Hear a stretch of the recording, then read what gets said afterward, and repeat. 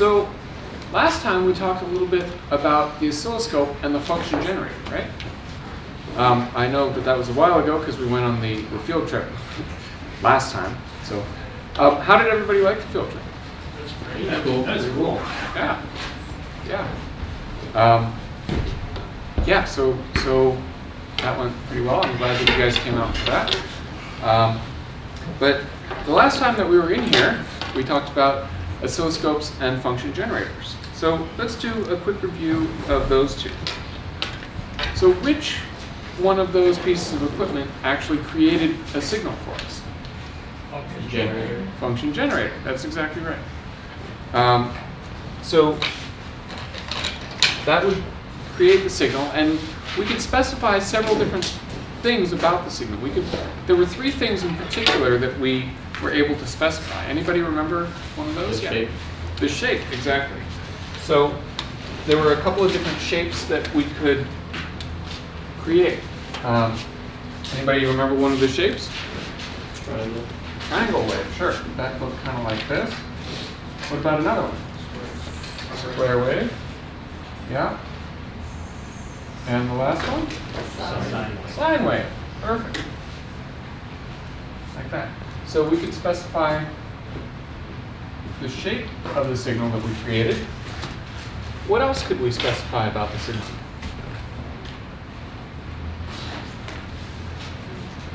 We could specify how big it was, right? Yeah, the amplitude.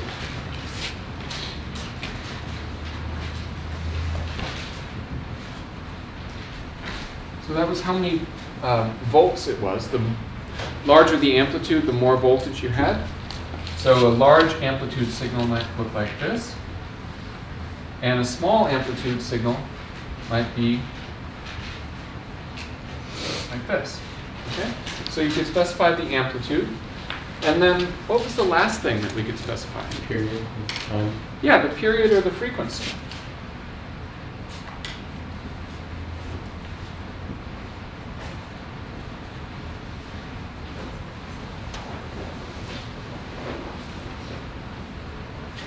So a high frequency signal might be something like this, whereas a low frequency signal might be more like that. So I tried to draw the amplitudes about the same. It's just the frequency that's changing, how quickly the signal is repeating.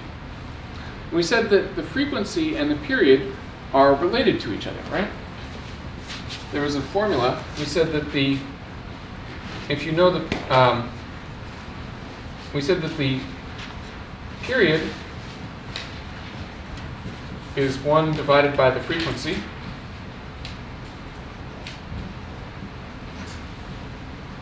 And the frequency is 1 divided by the period.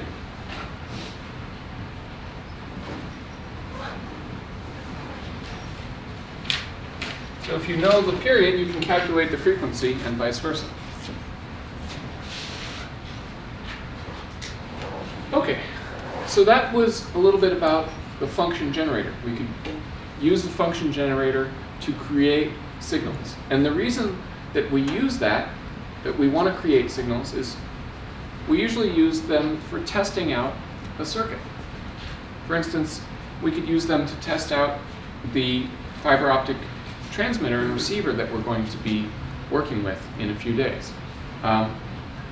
The transmitter normally creates a wave that is kind of like a sine wave. So if we wanted to test out the receiver, we could use the function generator to create the sine wave instead of the transmitter. Okay? And then we could specify all of these things about the signal coming from the function generator. So we usually use function generators to test out various circuits. Okay? So the other piece of equipment that we talked about last time was an oscilloscope. So an oscilloscope was sort of like a camera that allowed us to look at electrical signals.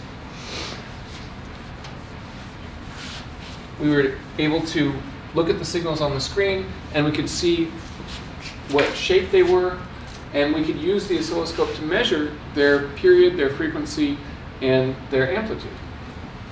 So if we looked at the screen of an oscilloscope, it looked something like this. We had the outline, and then there were all of these lines going up and down the screen that divided the screen into these little boxes. Anybody remember what the boxes were called? Yeah, divisions. Right? And at the bottom of the screen, there were markings that specified the number of volts per division and the number of seconds per division. Right? So we could use these markings to look at the screen and estimate how large our signal is. For instance, if we had a signal that looked kind of like this,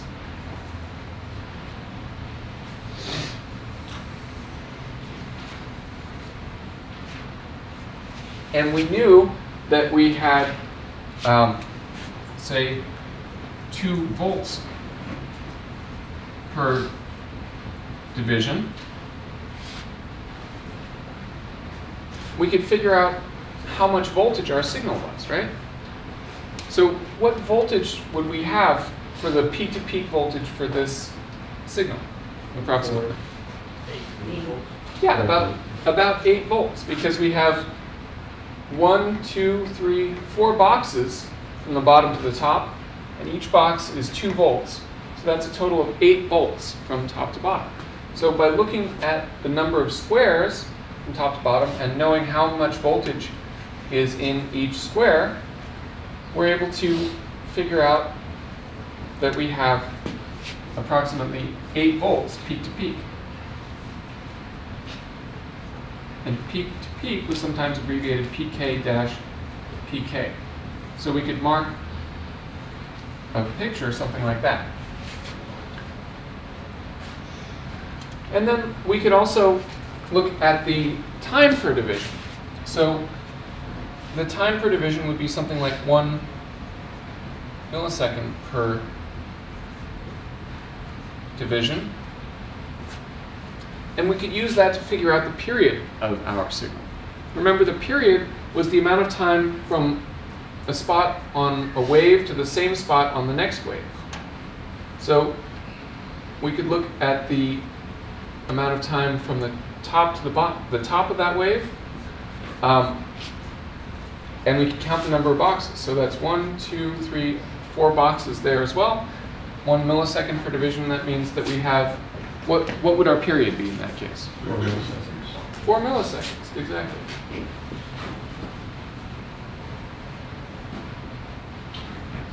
So we have 8 volts peak to peak and a 4 millisecond period. And then, since we know the period, we could use that to calculate the frequency of our wave as well. Right? There were a couple of other markings that were important on a graph like this. One of them was the 0 level, right? The 0 level showed us where 0 volts was on our signal. On the signals that we were looking at, 0 volts was always right in the middle of the wave. It was halfway between the top and the bottom. And there was a little marking on the left-hand side of our screen to show us where that was. It's important to record that because 0 volts is not always in the middle of your signal. Sometimes it could be down at the bottom of your signal. If the 0 volt level were down here, then your signal would always be positive. Other times, the 0 volt level could be up at the top of your signal, and then the wave would be entirely negative. Or sometimes the 0 volt level could be way down here or way up here. It just depends on your signal.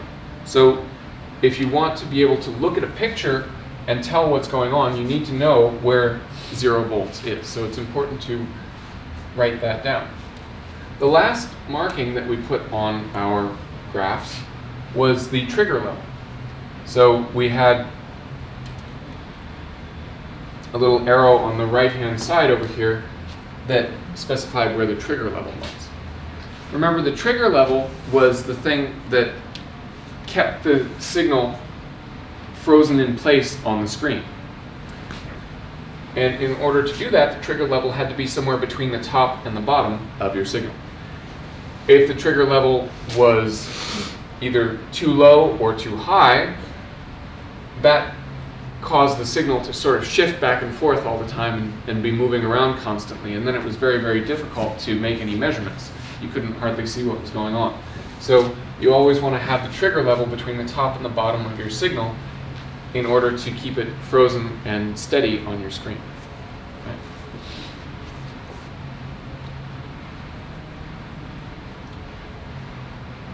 Now, these are all ways that you can look at the screen and tell just by a glance how big your signal is, how often it's repeating, how long each period is. But it's somewhat imprecise, right? You can see that the signal is going almost from the top of this line to the bottom of this line, but there's a little bit of difference there. So this method is not the most accurate. In order to get more precise measurements, you can actually use the measuring function of the oscilloscope itself. I'm not sure, did I talk about that last time? Maybe a little bit. So the oscilloscope has built-in measurements.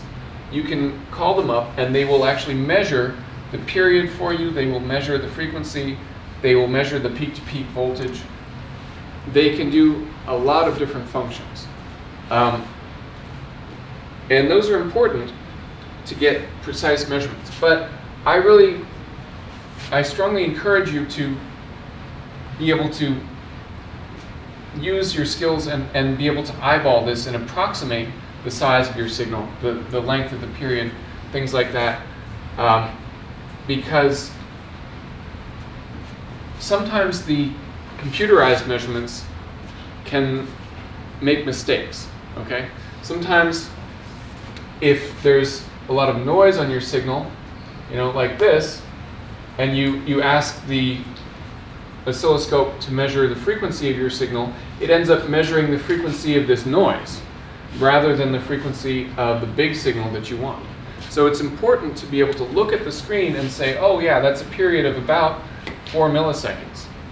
So that you know if your computer measurement comes back and says 1 microsecond, you know something's wrong there, right?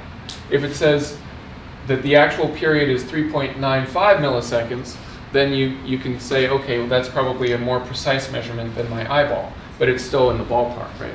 So being able to look at the screen and get an approximation of what you think these values should be is really an important skill to have, okay? So, any questions about that? Okay. All right, cool. So then, let's move on to today's topic. Today, we're going to learn how to solder. So this is a really cool thing, because today, for the first time, you're going to get to learn how to make your own circuits, okay? So far, we've been talking about designing prototypes on breadboards and things like that, which is cool, but they don't last, right? They're not good for long-term projects. So today we're going to learn how to solder, and you guys will be able to learn how to make breadboards that actually will, last for long-term projects. You can use them for you can get all kinds of kits and things off the internet, and you can build all kinds of things yourself if you know how to solder. So today we're going to learn how to do that. So basically, the process of soldering involves, well, the purpose of soldering is to attach two things together. You can either attach two ends of a wire together, or you can attach a component into a breadboard. In either case, you're making an electrical connection between two things. Okay, so that's really the purpose of soldering. So let's talk a little bit about how it works. Okay?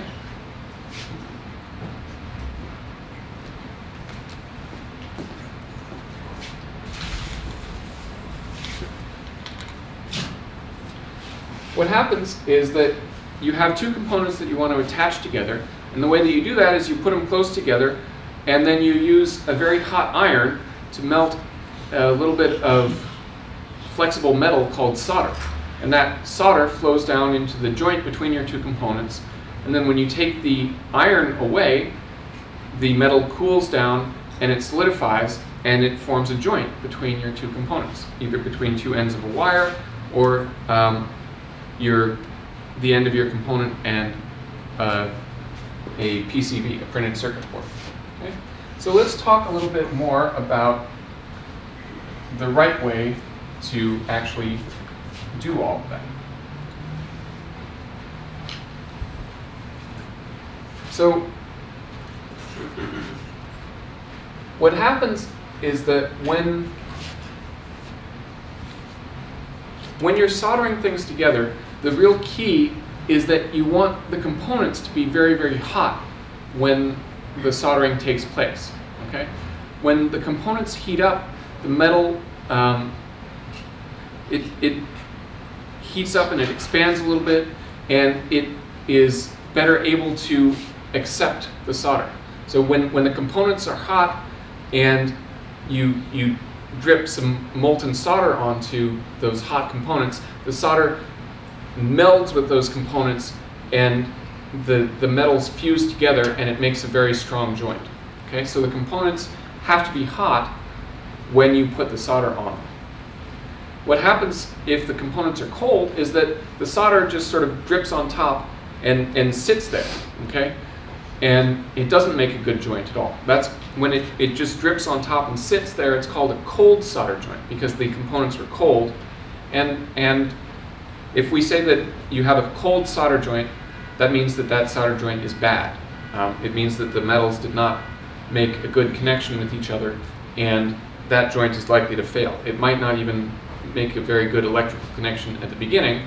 Even if it does make a connection at the beginning, it's likely to break soon, and it will not be sturdy. It won't hold up for the long term. So the real key to soldering is getting all of the components hot before you put the solder on them. Okay? So that's the number one mistake that people make, is that they don't heat the components up enough before they put the solder on. They just heat the solder up itself and sort of drip it on. So the real key to soldering is to heat up all the components. So let's talk about how you do that. So imagine that this thing I've drawn on the board is a side view, a cross-section of a printed circuit board. So this is a little hole in the circuit board in the middle, and you've got a component that is going down through this hole in the circuit board. Okay? And you want to make a joint so that this component gets attached to the circuit board. So what you want to do is that you want to start off with your soldering iron over here. So this is the tip of your soldering iron. And you want to put a little drip of solder onto the end of this iron. Okay? This little drip of solder sits on the iron, and it will allow the iron to conduct the heat much better. Okay? And we'll see why in just a second. So you start off by putting a little drip of solder on that iron, and then you bring the iron in, and you touch the iron to the board down here. And this little drip of solder kind of sits right here and a little bit down there. So what this does is that this little drip of solder makes a good thermal conduction between the iron, which is really hot, and your component and board, which you want to heat up. Okay? So this little drip allows the iron to conduct the heat into these two components. If that drip were not there, then the only place that the iron would be touching would be at the very tip here. Okay? And that's hardly any space at all. So it would be very hard to heat anything up if you're just touching it with this little bit. So we put a little drip on at the beginning, and that allows much more area between the iron and the components. So you're able to heat up these components and the board much more effectively. Okay? So you put the first step is to put the drip on the iron. Next step is to move the solder iron in and touch it to the lead and the board. The third step, the critical step, is to wait for a count of maybe 4 seconds. So you touch it on there and then you go 1 1000, 2 1000, 3 1000, 4 1000. And that time allows your component and your board to heat up. Remember, that's the critical thing, okay? So you allow that time for these two parts to heat up. And then you bring the solder wire down from the other side and you touch it to your component and your board, okay? Notice you're not touching it to the iron, you're just touching it to the component and the board. What this does is that it forces you to wait until everything is hot enough. If the component and the board are not hot enough, the solder won't melt, okay? It only melts when your component and your board reach the correct temperature. So you bring the solder in, hopefully your component and your board are warm by that point, and then the solder starts to melt. And you should see it melt and flow down and start to dribble down around your component, and you can sort of paint it around a little bit at that point and get it in all the cracks and allow it to make a nice joint between your component and your board. Okay? So that should only take a second or two. Once you've gotten the solder all over where you want it to go, you take the solder wire away, you lift your iron off the board, and you let the joint cool. It should be cool enough to handle in 15 or 20 seconds. Okay? Yeah? Will we be demonstrating class? Yes, yes, absolutely. In just a second. I just wanted to give you sort of this theory on the board here, because it's sort of hard to see exactly what's going on. But I will be doing a demonstration in just a second. Yeah? Just curiosity, what is solder generally like? Is it copper or is it? So that's a great question. There are a lot of different types of solder. A lot of times the solder is made out of lead and tin. That's sort of the standard mix for solder. And oftentimes the solder itself contains this material called flux, which helps the metal to flow and prepares the joint to make a secure connection. So if you were to take a cross-section of a piece of solder wire, you would see little little tubes of this flux sort of running all along the inside. Okay? So this is called rosin core solder when it has the flux already built in. Okay?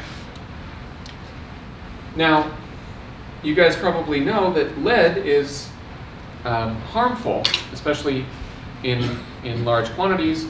It can be poisonous, it can have bad health effects. So this is an important thing to remember when you're working with solder. It's important to wash your hands after you're done. Because lead can be poisonous and harmful, certain types of solder are made without lead. It's called lead-free solder.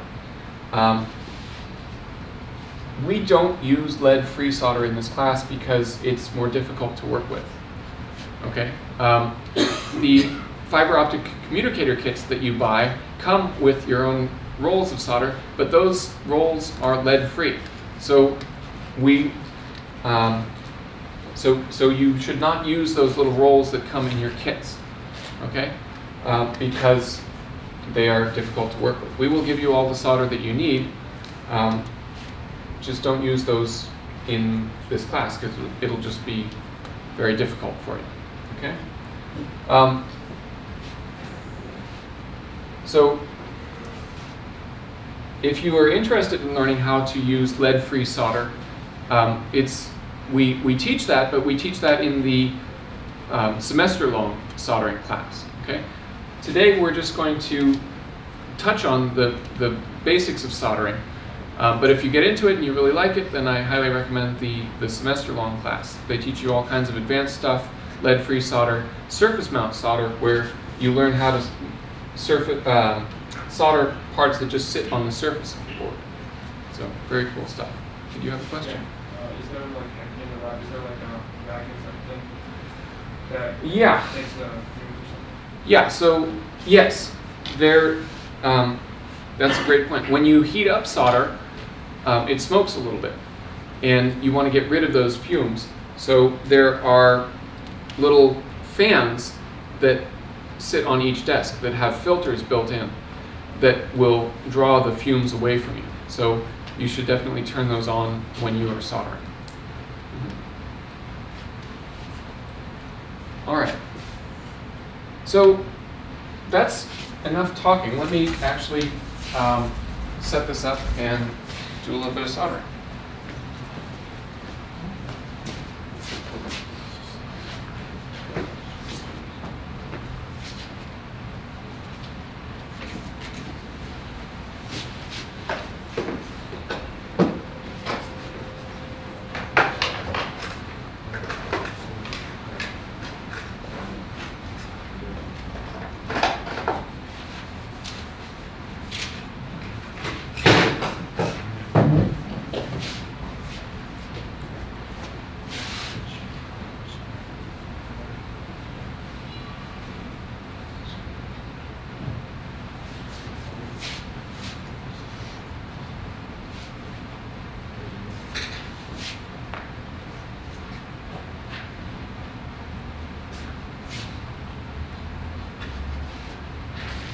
All right.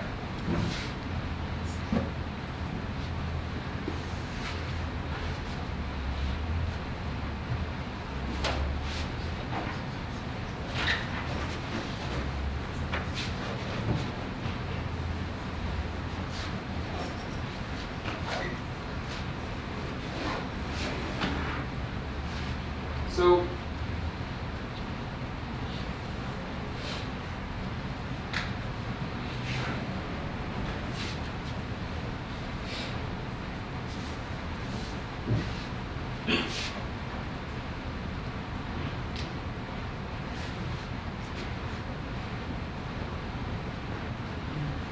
So in the lab, everybody is going to have a soldering station that looks something like this.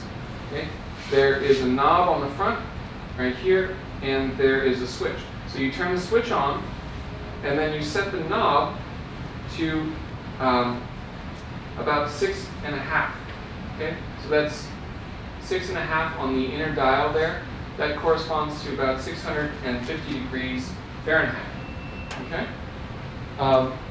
So you're going to set your soldering kit up like that.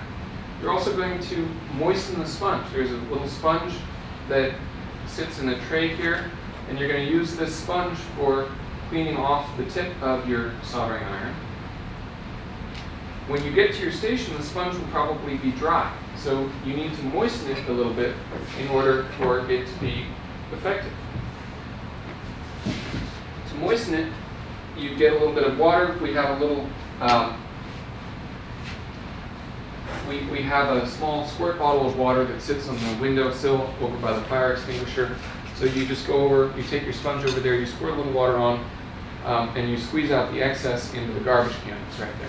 The sponge should be damp but not soaking. Okay, so just damp but not too wet. Okay, so that's how you get your station set up. The first thing that you're going to do for the lab today is that you're going to solder two ends of a wire together. We're going to have some wire for you over in the lab. So you're going to cut a small piece of wire off. Everybody's going to check out one of these kits, one kit per desk. And this kit includes a pair of wire strippers. So you're going to take your wire strippers over, you're going to cut off a small piece of wire from a big roll, and then you're going to use the strippers to cut the insulation off both ends of the wire. Okay? Once you do that and you expose the two ends of the wire, you're going to solder them together. So I don't have any wire with me, but I'm just going to solder two ends of these two legs from an LED together so that you guys can see what's going on. Okay? So I bent the two legs of the LED together. And now we'll zoom in a little bit.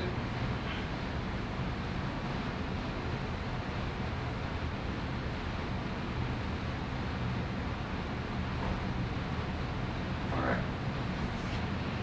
Okay, perfect. So we got the two ends of the LED together, and you'll notice that they're very close to each other. Okay, that's what you want. You want them to be right next to each other. With the LED, it's pretty easy because it's all one contained package.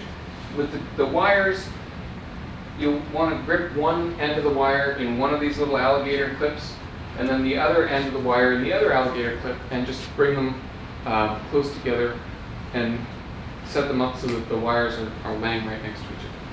You can also do a trick where you bend the wires and they sort of bend around each other. That's perfectly fine too.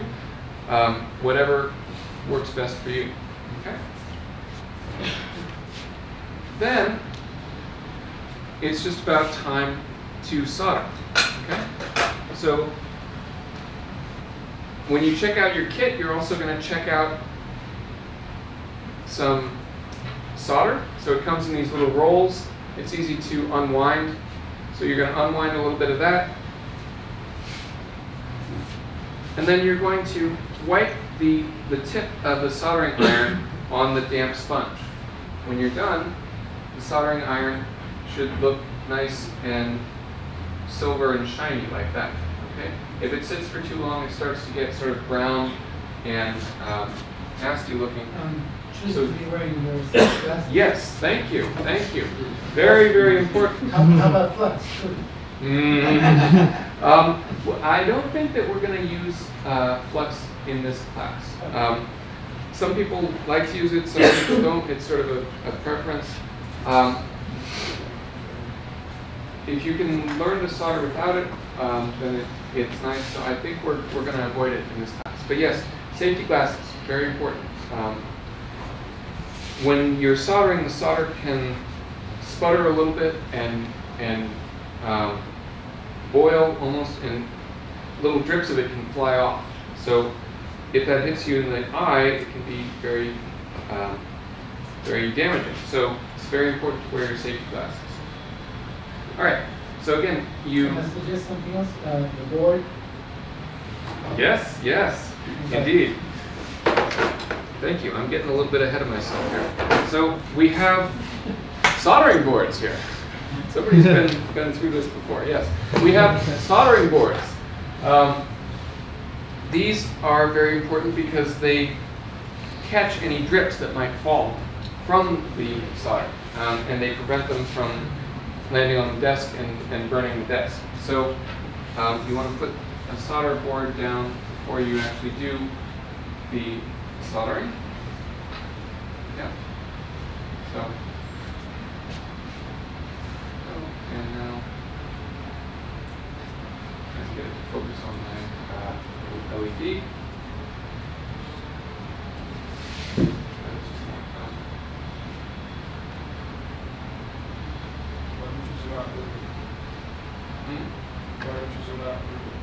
Yeah. Well, if I zoom, then I have to refocus. But just a little bit.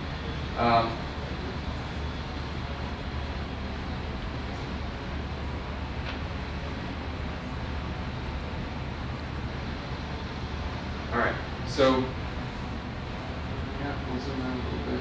There it goes.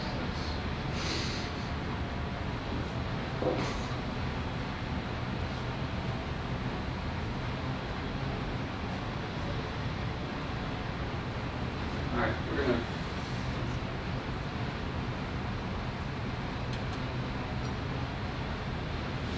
try and go with that. Okay, so once you get it all set up, you wipe off the tip of your soldering iron, you put a small drip of solder on the end of the iron.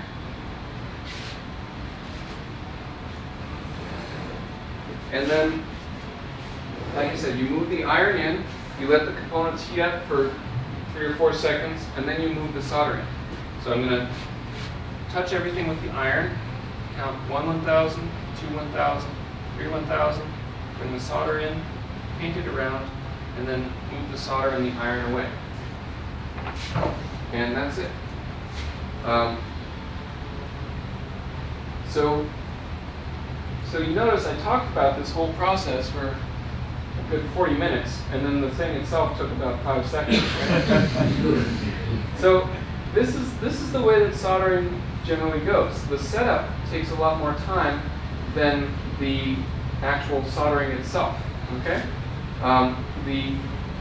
If you spend a little bit of time getting prepared and making sure that everything is set up just right, then the soldering itself should go pretty quickly and smoothly. Okay, it's important to get everything set up right so that when you actually bring the solder in, everything just works. Okay.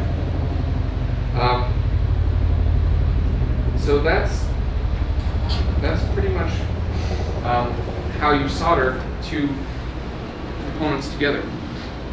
I'll pass this around so you guys can take a look. I probably could have put a little bit more solder on this joint. If you look at it, you'll see that, well, what you want to see is that the solder covers the entire joint, but it's not gloppy, okay? If you look at this joint, there are some spaces where the solder didn't quite flow in, so I could have used a little bit more. It's definitely not gloppy, so I probably just could have used a little bit more solder on this. So I'll pass this around. You can take a look first and just pass it back. So that's how you solder 2 wires together, okay? So let me show you how you can solder a component into a board. Okay?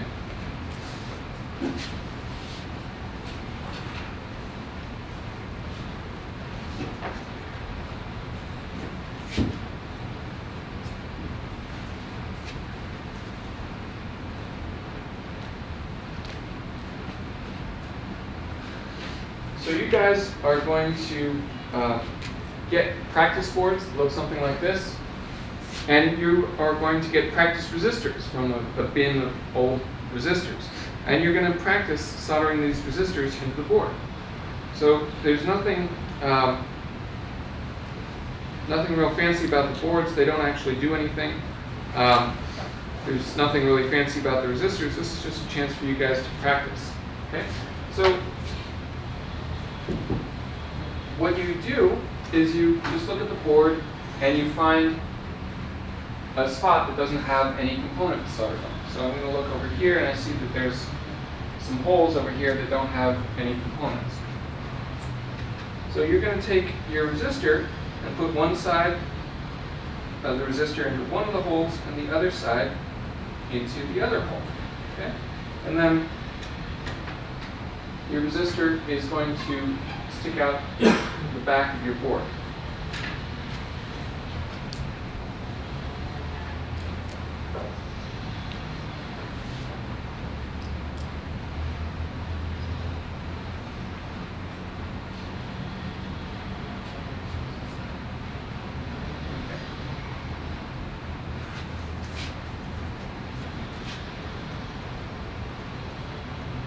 So it's a little bit hard to see, but there are legs of the resistor sticking out there and there. I'm using an LED in this case, but you guys will use resistors. So there's legs there and there. So the process for soldering resistors into the board is very similar to the process of soldering two legs of a component together, or two wires together.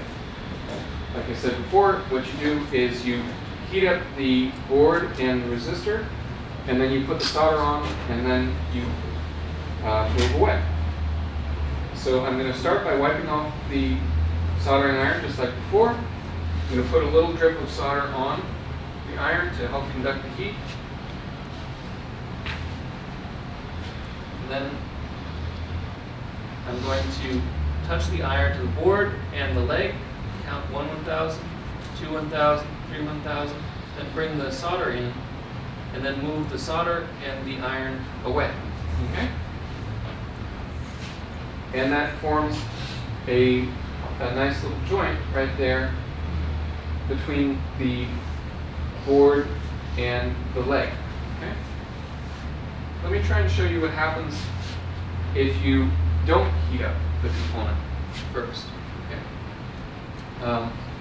So if I just heat up the solder and try and get this to drip down onto the board, then we would get something called a cold solder joint. So let's see if that's going to happen. Well, it's a little bit hard to see there. See if I can do it for one of these others.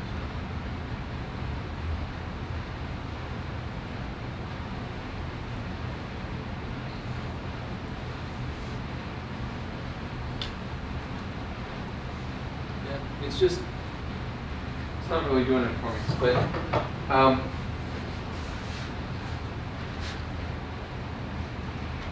this first joint is what you are really looking for. It's got a nice cone-shaped pattern of solder between the leg of the component and the board. It's very smooth, and it makes a good connection. This other joint is not as smooth. It's sort of more gloppy. It's standing up, and it's not as good. So I'll pass this around in just a second. Also, when you look at the component from the other side of the board, then you can see on this first joint that I made, the solder flowed through and made a little bit of a connection on the other side of the board, which is good as well. On the second joint, where it was cold, the solder did not flow through the board, so it only made the connection on the one side, and it's not as secure. Okay? So it's important to get the connection on both sides of the board. The last thing that you're going to do today is you're going to practice desoldering components. Okay? Sometimes when you put a component in the board, you take a look later on and you realize that you put the wrong component in. So then you have to take it out and put in a new one. Or sometimes you put the right component in, you use the board for a while, and one of the parts burns up. So you have to take it out and replace it with a good part. So in either of these circumstances, it's important to be able to desolder a component and take it off the board so that you can put in a new one. So we're going to practice doing that as well. The way that we're going to do that is we're going to use this stuff called solder braid, or solder wick. It's this braided copper ribbon that can absorb some of the solder. Okay? So the thing to do with the solder braid is that you actually want to make it as easy as possible for the solder flow up into the braid. So to do that, you want to sort of compress the braid and widen it out to make those holes between the weaving a little bit bigger. So you compress this, and that makes the holes a little bit bigger, makes it easier for the solder to flow up into the braid. And then the idea is that you lay the braid across your component that you want to remove, and you heat it up, and it absorbs the solder from that joint that you're trying to undo. The funny thing about this process is that you actually have to put a little bit of solder on the iron in order to take the solder off the board. Okay? So you're using solder to remove solder. Again, the reason for this is because you need to transfer the heat from the iron to the board. And if you didn't have the solder, you just wouldn't transfer the heat. Okay? So you wipe the tip of the iron off, you put a little bit of solder on there, you lay the copper braid across the part that you want to remove, and then you touch the iron to the component. Okay? And ideally, you'll feel the component move a little bit. And you'll see the braid sucking up some of the solder that was there. So you probably have to add a little bit of solder after each time you do this. This is the hardest part of the whole exercise, because you have to really get all of the solder out of that joint in order for the component to come out. If there's just a little bit left, the component is just going to be stuck. So you have to really get in there and suck out as much as possible. Sometimes you heat up the component a little bit first.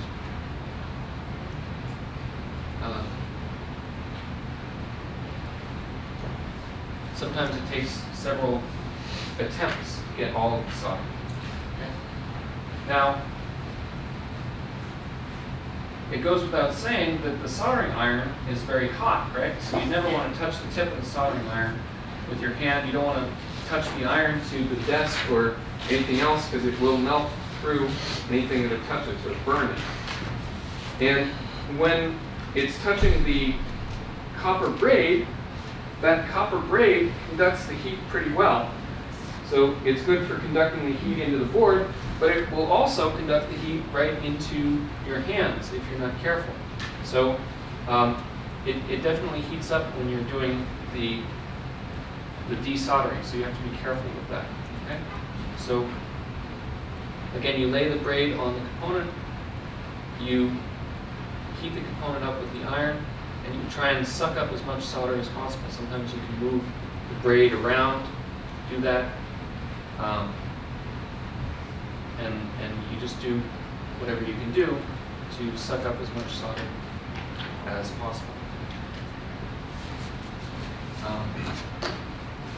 I don't think that this component is going to come out for me right now, but that's the idea. Just work with it as much as you can, and see what you can do. Okay. So I'll pass the board around so you guys can see the little LED that I soldered in. One of the legs, like I said, makes a better joint. The other leg is kind of a cold joint. So you can see how that goes.